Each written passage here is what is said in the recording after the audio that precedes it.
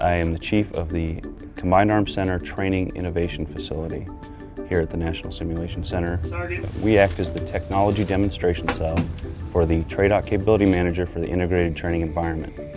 We look at what the commercial world is doing. We look at what the gaming industry has done. If we can leverage what the commercial industry is doing and apply that to a new architecture, the synthetic training environment, we can get better training for our soldiers and we can do it more efficiently. There's a lot of potential there.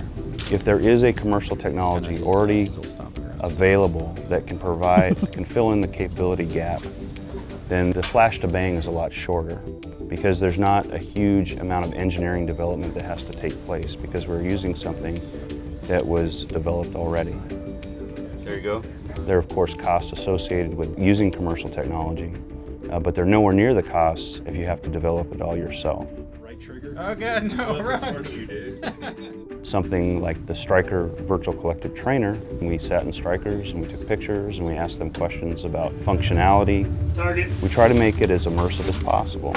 If you go to live training at a higher skill level, theoretically you're going to be more efficient in your training, to save fuel, bullets, and time. What if you go in and get a current picture of that objective area and then walk around it in virtual reality together collaboratively? I do see it as the future of training. Go ahead and zoom out. That's my goal here, is to produce better training for soldiers and to do it more efficiently than we have in the past. Soldiers should be very excited about the future of training in the Army.